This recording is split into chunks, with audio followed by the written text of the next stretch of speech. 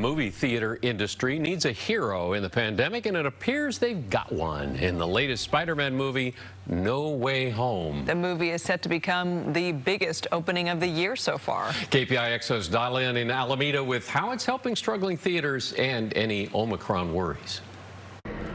This movie is drawing big crowds to Alameda Theater and Cineplex. Industry experts say Spider-Man No Way Home could break pandemic box office records at a time when theaters need it the most. The theater owner says roughly 600 people packed this two-story afternoon screening of the latest Spider-Man movie, No Way Home. Happy, sad, excitement.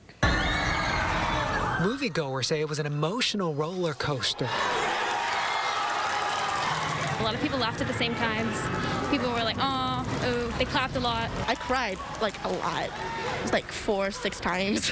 Given the sensational reviews, industry experts project the movie could surpass $150 million in ticket sales, which would make it a pandemic opening weekend record. It is my second time watching the same movie 2 days in a row, yes. 2 days in a row? It's really good.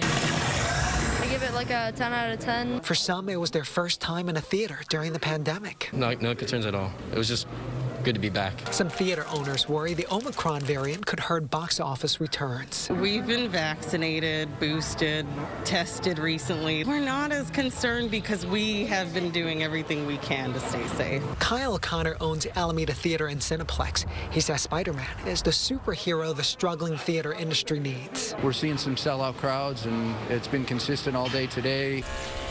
The National Association of Theater Owners reports this year movie theaters are pulling in 40% of what they did in 2019. Very encouraging to see some activity like we're seeing right now. Whether or not it breaks any records, experts say this movie is giving the theater industry positive momentum heading into 2022. In Alameda, I'm Don Lynn, KPIX 5.